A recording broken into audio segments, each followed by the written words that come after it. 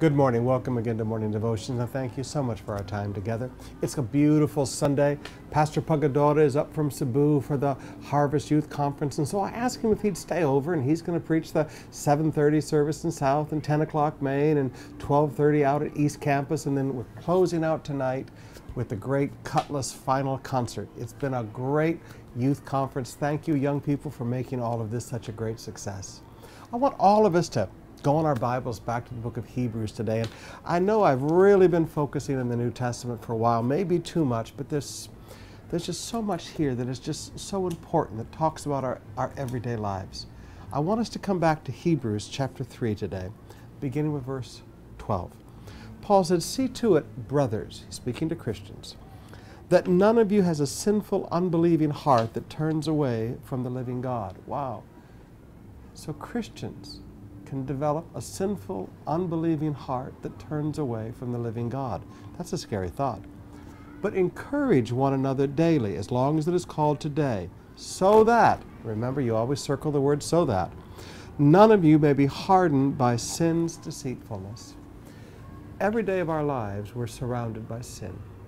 Every day of our lives we hear the music, we see it on the television, we hear it on the streets, we sit on the jeepneys, and every day of our life we're surrounded by sin. And we don't understand that sin does have an impact upon our lives. The deceitfulness of sin has a hardening effect upon the Christian heart. Now, we don't like to think about that, but forgive me, this is the reality of the spiritual world that we live in. The deceitfulness of sin that surrounds us in our everyday world has the impact upon our heart of creating a spiritual hardening. Now, God says the solution for that is very simple. We just stay in good contact with good Christian friends who encourage us daily. That every single day we've got people around us encouraging us, coming alongside and encouraging us toward our future with God. Now, in a world today in which everything is what I call virtual friendships, I mean, we've got Facebook and we've got Twitter, and we act like we are in relationship with all these people, and forgive me, we're in relationship with nobody. We need some friends around us every day.